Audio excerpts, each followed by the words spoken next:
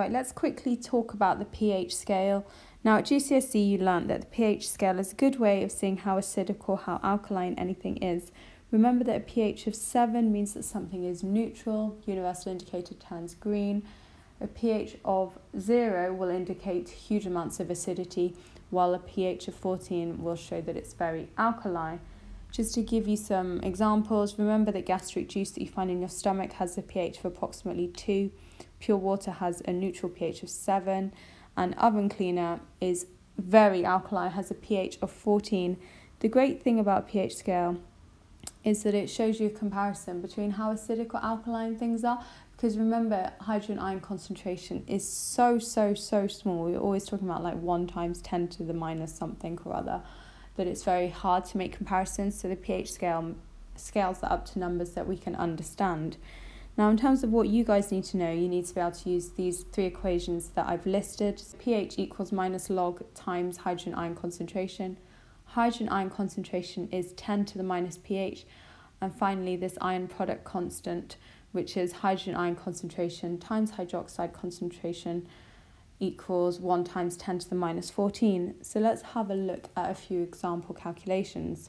Solution of rainwater has a pH of 6.7.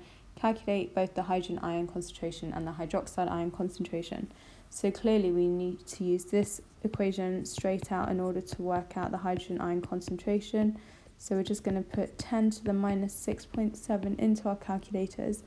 We'll get a value of 2 times 10 to the minus 7 mole dm to the minus 3. And then we're going to use that bottom equation to work out the hydroxide ion concentration. So substitute in what we've just worked out. We're going to times that by the hydroxide ions. And we know it's going to equal 1 times 10 to the minus 14. How do we get hydroxide ion concentration by itself? Well, just divide both sides by 2 times 10 to the minus 7. To get a value which is 5.0 times 10 to the minus 8 moles to the dm to the minus 3. Number 2, calculate the pH of a 1.2 times 10 to the minus 2 mole dm to the minus 3 solution of sodium hydroxide.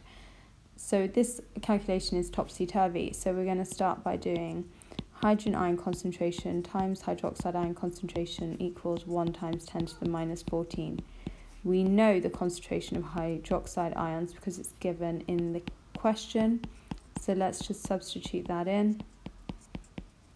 To get the hydrogen ion concentration, simply divide both sides by 1.2 times 10 to the minus 2. 8.33 times 10 to the minus 13.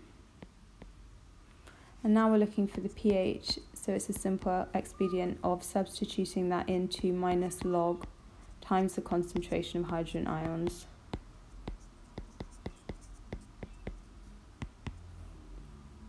And our pH value is 12.08. Double check your pH value. Obviously needs to lie between 0 and 14 because that's how the pH scale works. If it's outside of those numbers, you definitely know you've done something wrong.